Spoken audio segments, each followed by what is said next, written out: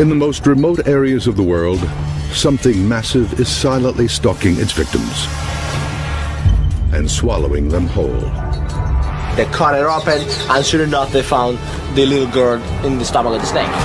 History supports the existence of snakes larger than anyone imagined. A 30-foot python probably has the ability to open its mouth 2 to 3 feet wide. This would lead you to believe that, yes, it could swallow an adult human being. Now, using the latest technology, science explores the wilderness. Oh, wow, there's a big guy right here, right ahead of us, right there. And uncovers evidence much closer to home. Hold on, there's one. An expedition searches for proof and uncovers some surprises. He's got me. Witnesses around the world report seeing monsters. Are they real or imaginary? Science searches for answers on Monster Quest. This is the Republic of Venezuela. The rugged grasslands here teem with monkeys, giant anteaters, and the world's largest rodents, called capybaras. Lurking beneath the surface of these rivers are ferocious predators, like crocodiles and piranhas. But the people here say something even bigger and more deadly is out there. Legendary, monster-sized anacondas. And they are becoming its prey. He's saying that that was 40 to 50 meters long. He had my whole hand in his mouth. The snake pulled me down to the ground, so I was just trying to get my hand back. The girl was lost. No one could find her. The snake had already swallowed her. Anacondas are some of nature's most vicious predators, equipped with razor-sharp teeth and powerful muscles to crush their prey. The teeth of the anaconda are like needles that curve backwards. If you try to pull out, they go in even further, deeper. And then it throws a couple loops and starts squeezing incredibly powerfully. The prey is trying to get its breath, and with every breath, those toils just tighten up even more until cardiac arrest. Here you can see an anaconda making a meal of a capybara. The snake squeezes the animal, then swallows it whole. Eyewitness reports from around the world describe monster snakes reaching nearly 150 feet, or half a football field in length. These giants could be anacondas or pythons, two of the largest snake species in the world. Unlike other snake species, which kill their prey with poisonous venom, pythons and anacondas are constrictors, snakes that squeeze their prey to death. Pythons are native to Asia and Africa, anacondas to South America. No one has ever produced hard evidence of a python or anaconda longer than 30 feet. Monster Quest is sending biologist Jesus Rivas deep into Venezuela to hunt for just such a giant, an anaconda bigger than any found before. He's flown from Caracas, the Venezuelan capital, to the town of Barinas. From here, it's a 3-hour drive into the Llanos. Los Llanos, in Spanish, means plains. It is a 200,000 square mile swath of wild savanna. The largest anacondas I found was about 17, 18 feet long. However, there have been a couple of stories people have told me that refer to a very large snake, probably much larger than anyone that I have caught. And I had no reason to disbelieve this story. The first stop on Rivas's expedition is here, the tiny town of Montecao. It's the final outpost before leaving civilization behind. He's looking for clues from the locals about what they've seen. And he's led to this man. He just told me a story, actually quite remarkable, something that happened to his cousin 35 years ago. The man claims that his 13-year-old cousin had gone down to the local river alone. an anaconda approached. In the water, the snake was all but invisible.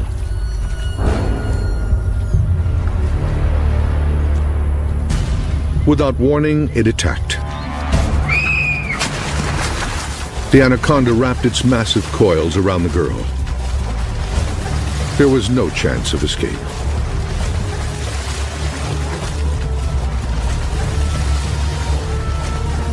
The snake squeezed the girl to death, then proceeded to swallow her whole.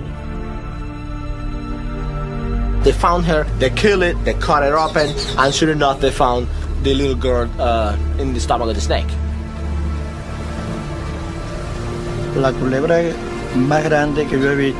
That was the largest snake I had ever seen. It was at least 45 feet long. 45 feet is a giant snake, and it's just what Rivas is looking for.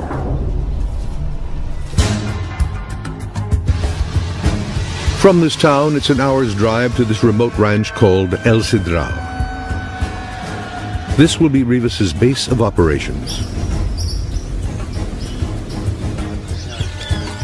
Because anacondas can thrive on both land and in water, Rivas has a plan to search both for the elusive giant snake. He's pioneered a low-tech but daring technique to search for these predators, feeling for them with his bare feet. He'll also be armed with motion-triggered cameras and the latest military-grade sonar to help him peer into deeper waters. Existing evidence of giant snakes is sparse. One of the earliest and most famous accounts comes from British explorer Percy Fawcett, who in 1907 says he encountered a 62-foot anaconda in Brazil. Later expeditions came back with fantastic stories of killer snakes. But more recently, this series of photographs surfaced on the internet.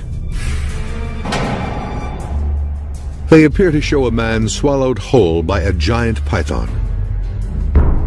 But are these photos hoaxes or real evidence of giant man-eating snakes? Experts will analyze this evidence. If you look at the ribs, they are facing towards the back, and that would be consistent with the snake swallowing towards the tail. The pythons in these photos are native to Asia and Africa, but there could be thousands of them right here in the United States, specifically in the Everglades of South Florida. This will be the site of another monster quest expedition. With more than 1.5 million acres of wilderness, this is a perfect hiding place for giant snakes, as seen in these shocking pictures taken in 2005. You can see a 13-foot Burmese python split almost in two after swallowing an alligator whole. On the upper right is the snake's head. On the left, its tail. The alligator's tail protrudes from the snake's ruptured belly. To look at an animal, for instance, like a python feeding on an alligator that it would not find in its normal habitat, shows that the animal would adapt to what's available to it. Snakes' digestive systems are incredible. They can digest almost anything. And evidence suggests that these eating machines are on the move. This is also a Burmese python, and it's invaded this man's suburban Miami backyard. His struggle with it was captured by a local news crew. Fearing for his exotic fish, the owner and a friend jumping into action, trying to pounce on the python, but charming this snake didn't go so well. It was no isolated incident. Just a few days earlier, this python was discovered nearby with a swollen belly. What turned out to be a 15-pound pet cat named Francis. These incidents are becoming so common that Miami-Dade County now has an emergency unit to respond to such calls. It's called the Anti-Venom Unit. This is a big problem here in South Florida. And these are big snakes that can hurt a young child as well as a teenage boy or even a full-grown adult. Handling these snakes is dangerous, even for professionals. How did pythons native to Southeast Asia end up in these Miami neighborhoods? For many years now, these snakes have been very popular pets. Ron McGill of the Miami Metro Zoo has been studying Florida wildlife for nearly 30 years. The unfortunate thing is they purchase these animals when they're hatchlings or newborns in pet shops, and they look very manageable. But when pythons get too big for their cages, owners release them into the Everglades. And in 1992, when Hurricane Andrew hit here, destroying homes and pet stores, hundreds of young pythons escaped into the wild. Nobody could have predicted what happened next. Because of our climate, it's so conducive to these animals when they are released or they escape that they thrive. Not only do they thrive, they reproduce. Just how many pythons are now living in the Everglades is unknown. But there's no question the number is growing. A large constrictor can have 50 to 60 live babies that are on their own. So really, I don't see a way short of a long, deep freeze in South Florida where these animals are going to be eradicated. McGill has evidence that this new population of snakes are about to become giants. This is a 20-foot skin of a reticulated python that washed up on a beach in Miami. An animal that started out as a pet, but now is indicative of a problem that we're experiencing here in South Florida. And the South Florida environment is extremely conducive to the growth of these snakes. It's a warm, humid environment, has an incredible prey base, whether it be raccoons, possums, waterfowl, and quite supportive for snakes reaching maximum size. The implications to people here in Florida could be lethal. A snake this size in a residential area can pretty much prey on anything he wants. This snake could kill me that fast if it wanted to. Wildlife biologist Joe Wasilewski is no stranger to giant snakes. In 1989, he helped capture this 22-foot python, the biggest snake ever found in the United States. Now he's going to lead a hunt here in Florida to find a giant even bigger than that. Wasilewski believes that giant snakes are thriving in the Everglades and may start crossing into residential areas. Now he's looking for evidence. But snakes, even giant ones, are elusive. First, he will set up motion-sensing cameras. You know, this is actually perfect. If I were to be a python in this neighborhood, this is where I'd want to be. Nice shaded, houses all over, Everglades right there. This could be the spot. The place he's chosen is the border between the Everglades National Park and the densely populated suburbs south of Miami. They'll be going from point A to point B. And if there's any movement in front of this camera, it will catch it.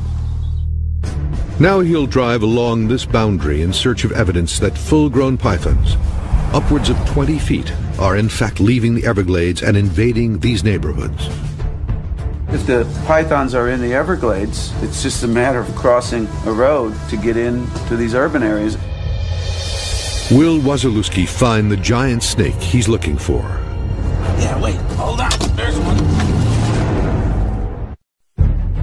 In South Florida, there are signs that dozens of neighborhoods around Miami could be under attack from giant killer snakes. Experts point to these photos as evidence. They were taken by a wildlife researcher in the Everglades in 2005. They show a 13-foot Burmese python which appears to have burst open after swallowing a 6-foot alligator whole. Snakes' digestive systems are incredible. They can digest almost anything. People were speculating, well, that the python just exploded because the alligator was too big. That's really not the case at all. What most likely happened is that this alligator was swallowed. Either a claw or a tooth or something caused some type of perforation in the python's gut, caused an infection which led to the death of the snake. If pythons are growing large enough to swallow alligators whole, then they could be a threat to people living nearby. A python that gets to any significant size in a place like the Everglades will feed on any warm-blooded mammal of any size that it can kill and swallow. They can adapt, they can branch out, they can be found in suburban areas. A 2007 U.S. Geological Survey reports that as the Earth continues to warm, to California. Joe Wasilewski thinks that's happening already. We really could be on the verge of a real epidemic with these pythons. Just because you don't see them does not necessarily mean they're not here. What it does mean is they're hiding pretty good on us. It's been dry for the last few months, up until a couple nights ago we got some really good rains. And with the rains coming in, it sort of wakes all the wildlife up. Right now is the perfect time to look for pythons. 1,000 miles away in Venezuela, anaconda expert Jesus Rivas is about to begin his search for a giant snake.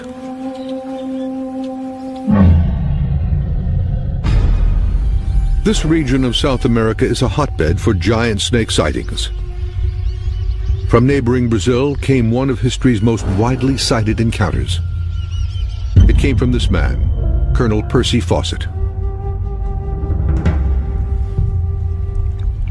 On January 7, 1907, Fawcett was on assignment with Britain's Royal Geographical Society. He described the encounter in his journal. We were drifting easily along in the sluggish current when there appeared a triangular head and several feet of undulating body. It was a giant anaconda. I sprang for my rifle and, hardly waiting to aim, smashed a .44 soft-nosed bullet into its spine. We stepped ashore and approached the reptile with caution. As far as it was possible to measure, a length of 45 feet lay out of the water and 17 feet in it, making a total length of 62 feet.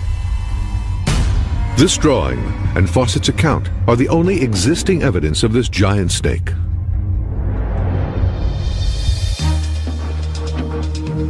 In his search for new evidence, Jesus Rivas will use cutting-edge sonar imaging technology, originally designed for the U.S. Navy to detect suspicious divers in restricted waters. The device is called the DIDSON, or Dual Frequency Identification Sonar. Ed Belcher and his team at Soundmetrics in Seattle, Washington, designed this device. This is an acoustic camera. It uses sound instead of light to generate an image.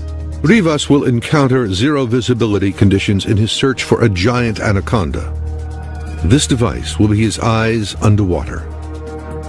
Belcher places a brick in the tank and clouds the water to demonstrate the DIDSON's imaging capabilities. To the naked eye, the brick is invisible, but the DIDSON sees it clearly. Now, this brick is only about 4 feet away, but in Venezuela, while you're looking for snakes, they'll be probably 30, 40 feet away, and we'll still be able to see those snakes. Once Rivas finds a snake, he'll be able to measure it to see if he's found an actual giant. Sonar has never been used before to search for giant snakes, and what Rivas finds could raise the evidentiary bar. Joining Rivas on his expedition are his old partners, Victor and Ramon. They'll be setting motion-triggered camera traps, but they must first track down bait to lure the giant snakes. For that, they'll need to collect musk from another anaconda. Musk is a mysterious glandular excretion that Rivas believes could attract other snakes. Nobody knows what the musk is for. It could be for defense, because it's very stinky, but also it could have a social function, attraction. Ahead, something in the road catches their eye. It's the track of an anaconda. I can see the print of the scales here. Dirt in this side tells me the snake is going that way. And because of that print size, I can tell this snake was about 8 to 9 feet long. When I see a track this fresh, I know it's only an hour or two old. So this anaconda has to be nearby. Anacondas inhabit shallow swamps where they stalk their prey. 5 years ago, this particular swamp was the site of a near-fatal attack. This man, Jose de Esteban, is a cowboy at El Cedral. the same ranch where Rivas is based. He is one of the few locals to tangle with an anaconda and live to tell about it. De Esteban had heard a report of a large anaconda by the roadside and went to investigate. I was out there looking for one, and I saw it on the ground. And without even thinking, I bent out to see it closer, and before I knew it, it got me. De Esteban struggled to keep the anaconda's coils from wrapping around his body. After nearly 5 minutes, he finally wrestled himself free.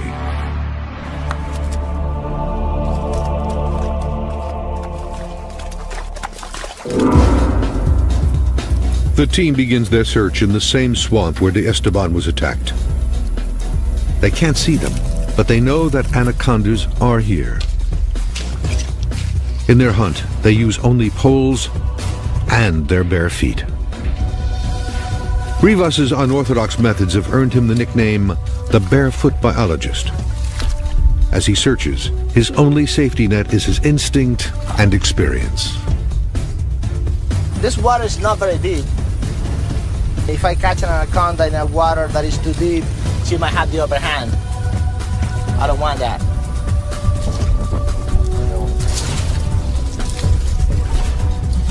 This is snake here, not a very big one.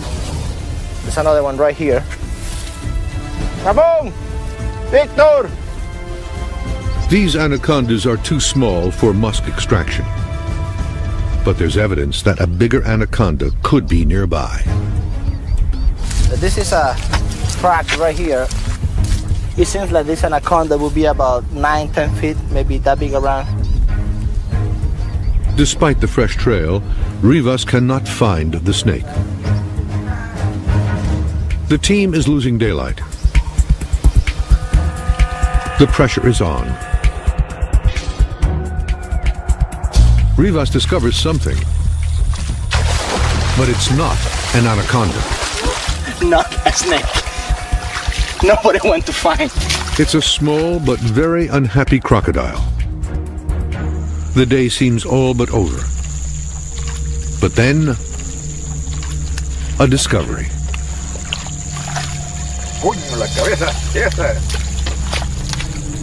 Oh, it's very strong. For a small snake. Now this baby's actually putting the squeeze on my arm now. If it's any harder, I wouldn't be able to withstand it. This feisty anaconda is just right for Rivas to extract its musk. At first light, the team will set the camera traps and test the sonar. I can see how fat he is. And in Florida, a monster quest demonstration goes terribly wrong. He's got me. Snakes have been the object of fascination and worship throughout history. From the pharaoh's tombs of ancient Egypt, to Quetzalcoatl, the feathered serpent god of the Aztecs, to the Naga, a mythical river serpent in the Mekong Delta of Southeast Asia. To millions, snakes are the embodiment of evil and a source of paralyzing fear.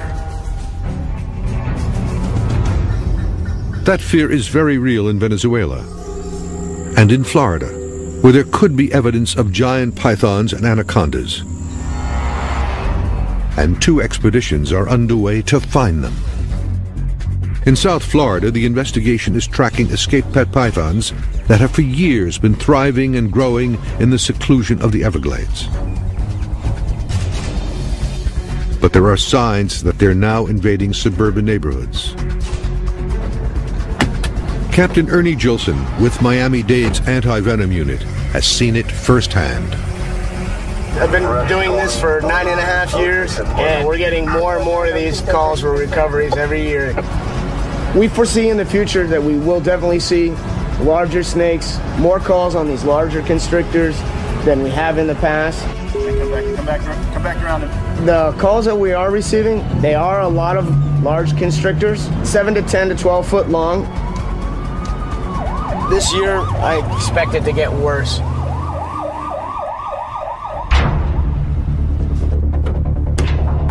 Captain Gilson and his partner, Captain Chuck Seifert, agreed to demonstrate for Monster Quest how they capture these deadly predators. This is a 10-foot python caught on a recent call, and it's not happy. They try to subdue it by covering its head with this bag. But this python is intent on escape. They need to act fast. He's pissed at me. And as a last resort, Gilson abandons his tools for his bare hands. Maybe I can get him to chill. He needs to sneak up behind the snake, then grab it right below its head to stay clear of its jaws. I'm gonna walk around this way, since he's fixated there. Come from behind him and grab him.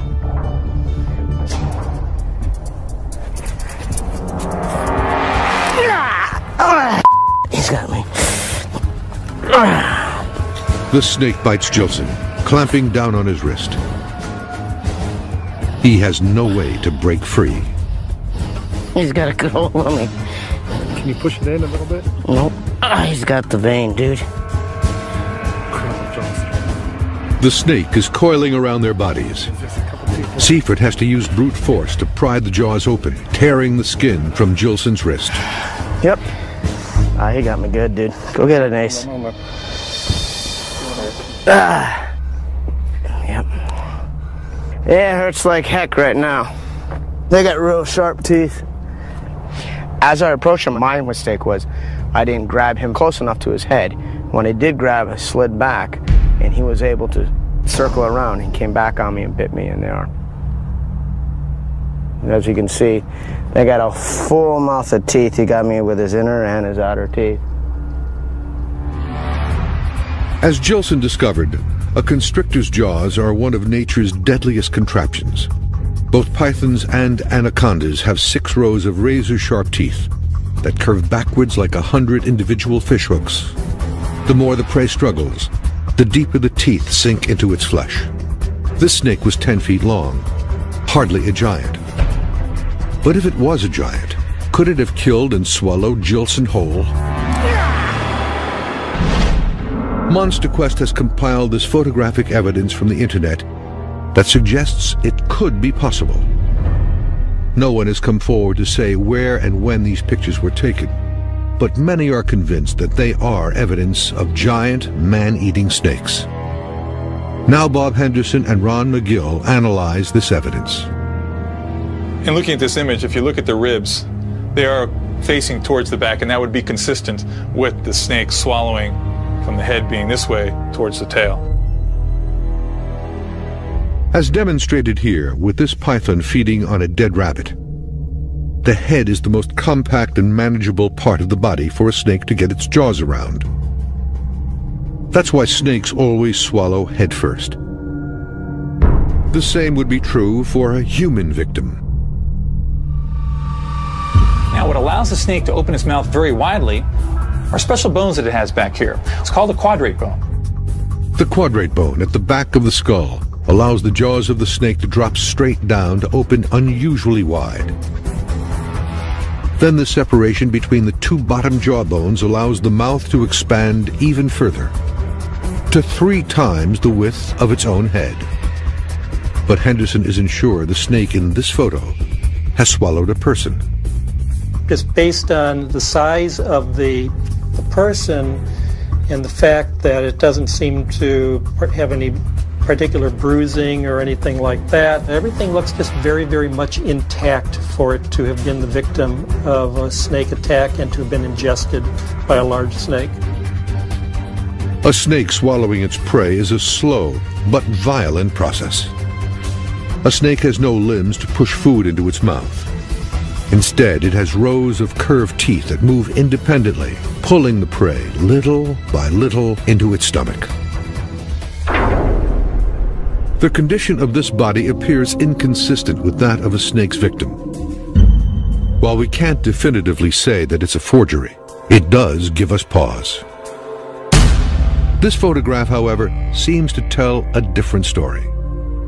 Now, this photograph here is more indicative of what I think could easily happen. If this is the shoulder here and the arm here, this would have to be the head.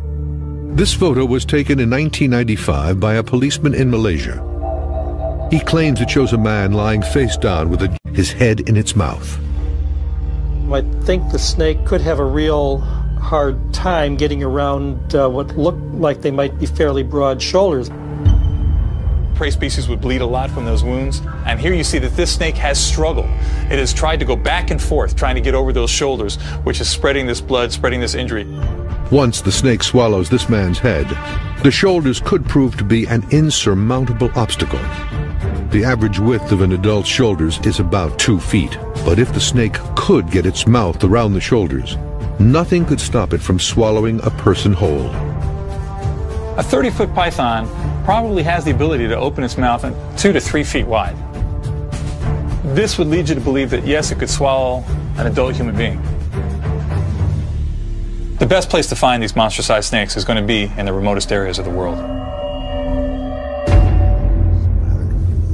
Back in Venezuela, Rivas extracts the musk of the anaconda he caught the night before.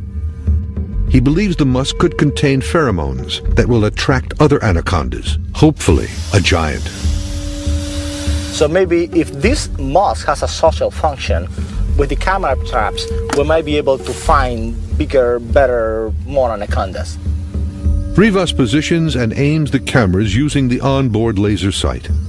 Each is equipped with a motion-sensing trigger and a flash. These cameras will capture whatever crosses their path, day or night. Now the team will test the sonar.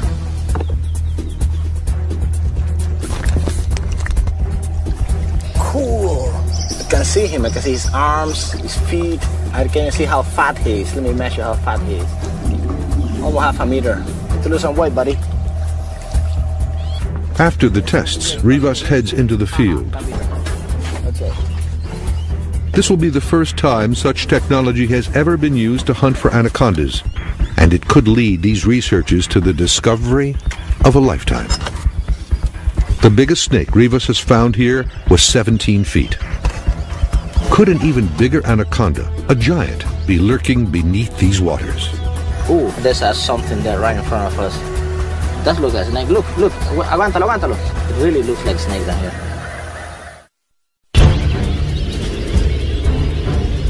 Around the world, legends are told of giant snakes measuring 150 feet or more, half the length of a football field. Anaconda expert Jesus Rivas and his team are on the hunt for just such a monster snake in Venezuela. On land, they've baited and set motion-sensing camera traps. Their search now moves to the water.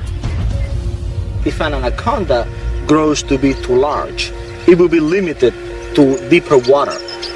That's why I think that in these places, I might be able to find larger animals. Visibility under this water is almost zero. But here, the Ditson sonar sees everything. Oh, there's fishes. A whole bunch of fishes, look.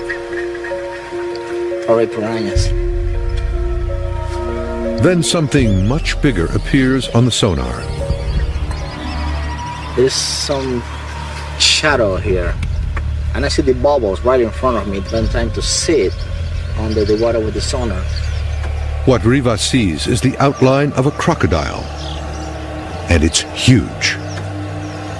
I can actually measure how big it is. It shows now about 3.5 meters long. That is 14, 15 feet long. Big girl.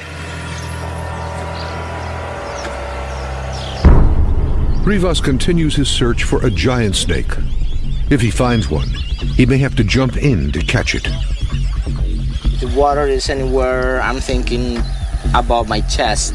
It might not be very wise of me to get into the water. If the water is shallower, then I might try to give it a go. Suddenly, a promising shape appears on the sonar screen. There's something there right in front of us. Ooh, that looks like a snake. Look, look. Echada para atrás un poquito. Rivas abandons the sonar to search for the snake by hand. But he can't feel it. Adelante, Víctor. What Rivas saw on the sonar was the dense aquatic vegetation on the river bottom, not a giant snake. The sun is setting, but he is undeterred. Like the sonar, anacondas can see in the dark, and they will remain active throughout the night.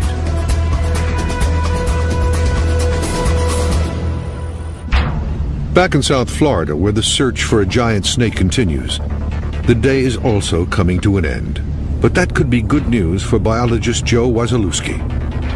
As the sun goes down, the roads stay warmer, the snakes, pythons in this case, will begin to migrate across, and that's usually when they move is right after sunset and into the night.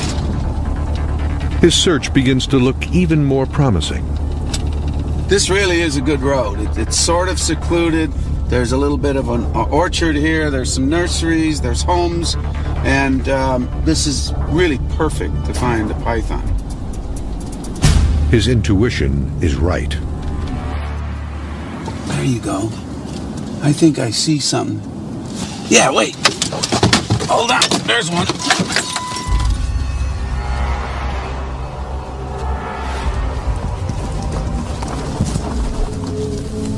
Wasilewski finds a wild python that most likely escaped from the Everglades.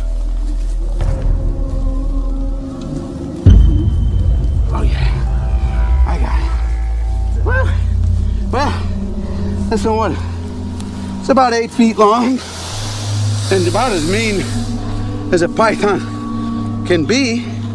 I'll tell you what, if this were one 15, 20, 25 feet in length, there's no way I could get it off. The power of these animals is just absolutely amazing. Out of the Everglades and into this residential area, this python could prove deadly to anybody it encountered.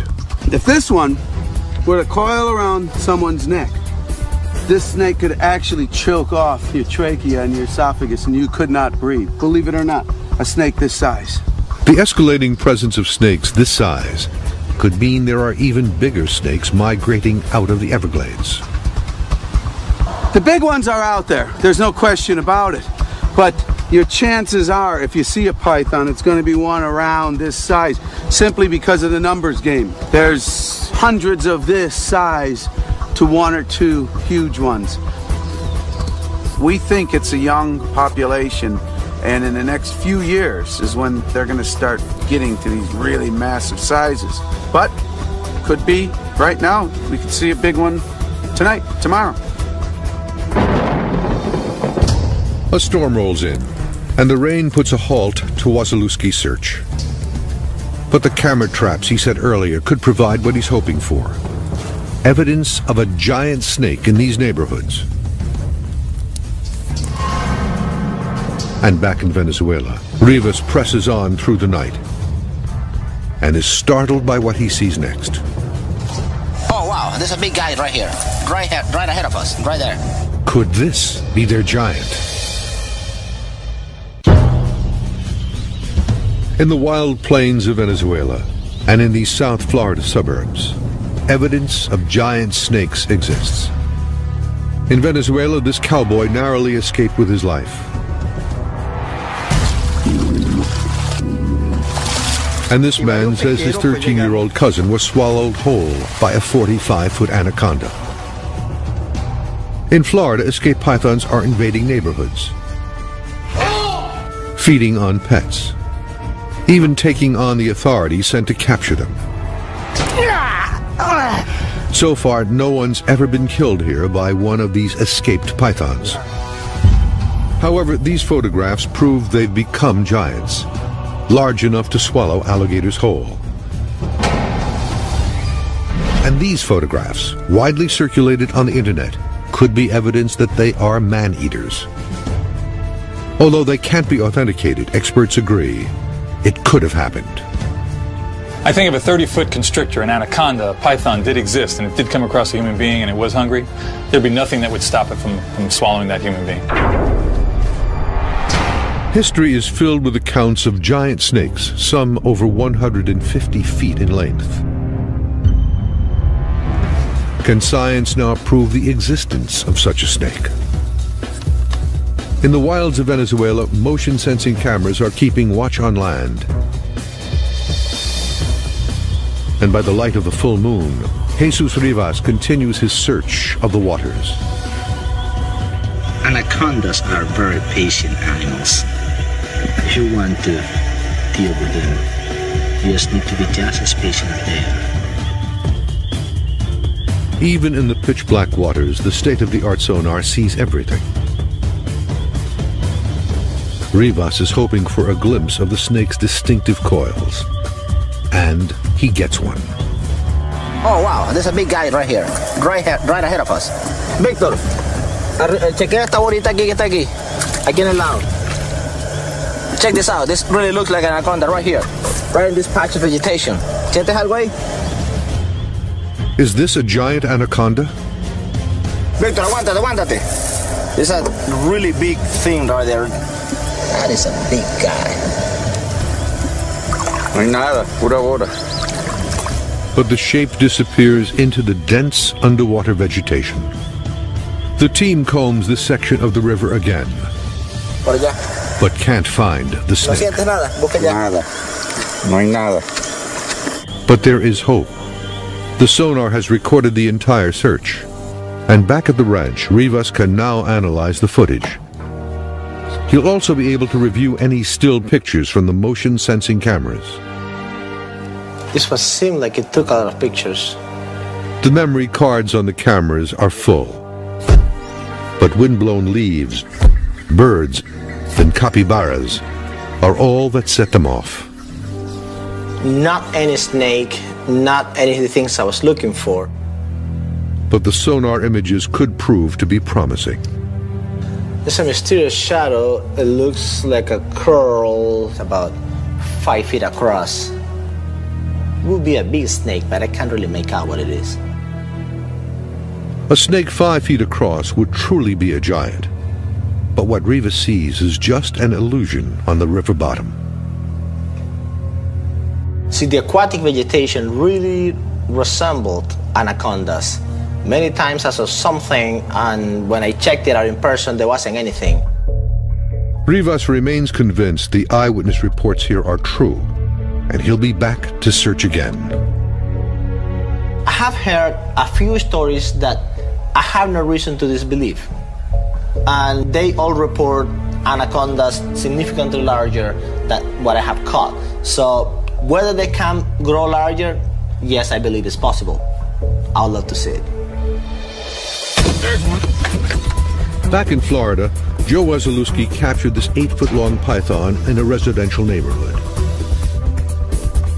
Now, for the first time, he'll check his motion-sensing cameras for evidence of even bigger pythons leaving the Everglades behind. Okay, let's see what we got here. Oh, there's the dog. So the camera does work. Whoa, look at that. Wait a minute, that's the whole snake. Wow. Now that is a great shot. There's the head, the tail. That thing is at least 12 feet long. This odd-looking snake is an albino python, a popular breed with pet owners. It's not a giant, but what Wasilewski has found is new evidence that wild pythons are crossing into suburban neighborhoods. A photo is worth 1,000 words, right? And here it is. So that's a fact. Snakes are coming into these areas. And it may be only a matter of time until these snakes become giants. I'll bet in another 5-10 years we will start seeing the huge ones coming out. The evidence shows giant snakes are an unstoppable force of nature and potential man-eaters. In the Venezuelan llanos, life goes on as the anacondas lay in wait for their next victim. And here in the U.S., the population of escaped pythons continues to grow and spread to new areas every day. The next place one turns up could be your own backyard.